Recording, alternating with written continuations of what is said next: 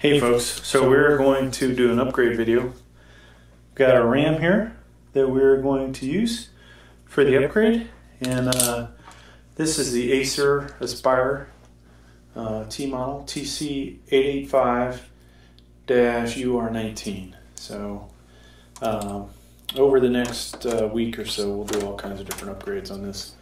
So I'm going to take the screws out the back and hopefully won't lose those.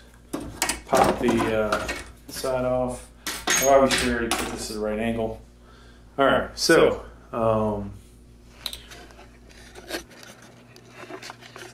now that we're looking inside, we have our existing RAM here and one extra slot there. And we're going to go ahead and put our RAM in there. Before we do that, though, looking around here, you see there's our PCI slot. So next week we'll put a power, or not power, we'll put a video card in here, probably a 1050 Ti.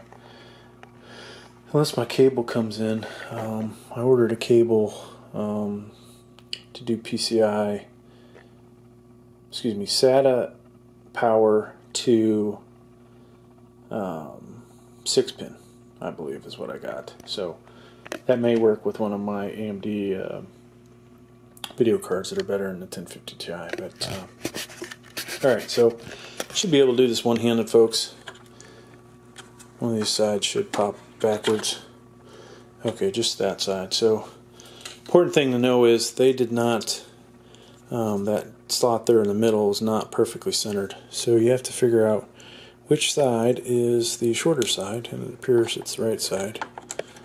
So we pop that in there, and then boom, just that easy. To remove it, you would pop off this side, click that, and take the RAM out, and voila. Alright, so let's go ahead and put it back in. So after you reassemble everything, which we'll do here shortly, when you boot this up, you've got to make sure that you have bought compatible RAM, because sometimes if you put the wrong RAM in, the computer won't fire up on you. So just make sure you got the right RAM, and if there's any doubt, consult the online owner's manual, because at least the manual I got with this thing doesn't tell you squat. So, but that's about it for this video, folks. Hope you enjoyed it. Please like, please subscribe. Thank you.